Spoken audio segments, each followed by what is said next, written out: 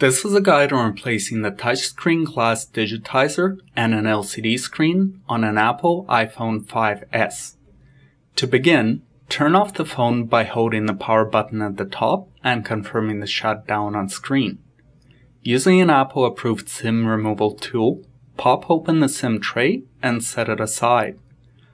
Remove 2 pentalobe screws near the lightning port. Using a suction cup, start opening the front assembly from the bottom edge.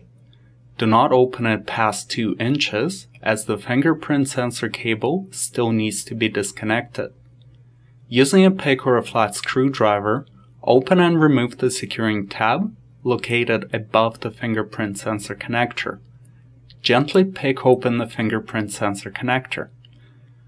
Proceed to fully open the display assembly and hold it at the right angle to the body. Make sure no excess strain is applied to the cables at the top edge. Those need to be disconnected before the assembly can be fully removed. Display assembly connectors are located under a metal shield, which is secured with 4 Phillips screws. Remove the screws while supporting the display assembly at the right angle to the logic board. Remove the metal shield. Using a pick or a flat screwdriver, gently separate 3 small connectors from the logic board. Lift the display assembly away from the body and lay it down. Depending on your replacement part, some extra components need to be salvaged from the original assembly.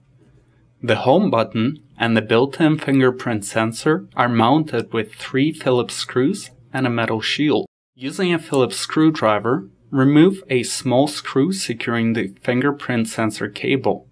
You may need to use a pick or a flat screwdriver to hold a small contact pin in place while removing the screw. Remove 2 more Phillips screws and a metal shield. At this point, the home button and the fingerprint sensor can be unglued and transferred onto the new part. The webcam and the speaker at the top of the display assembly may also need to be transferred. They are secured with 2 Phillips screws and a metal bracket which can be popped open with a screwdriver. The speaker comes out easily, while the iSight camera is glued in and will require some patience to separate. Once the camera has been transferred onto the new part, secure the grounding pad and replace the speaker.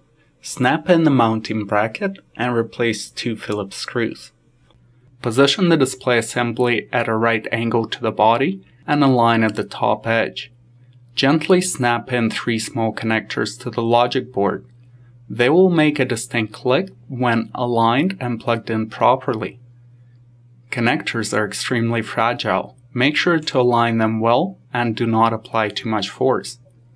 Replace the metal shield and secure it with 4 Phillips screws. Reconnect the fingerprint sensor cable and replace the securing tab. Snap the display assembly into the case by gently squeezing around the perimeter until it clicks in place. Turn the phone on for the test. If the startup graphics appear, the part is installed correctly. Hold the power button down and confirm the shutdown on screen. Replace 2 pentalobe screws at the lightning port. Replace the SIM card and tray. Remove any protective film if present, and you're done.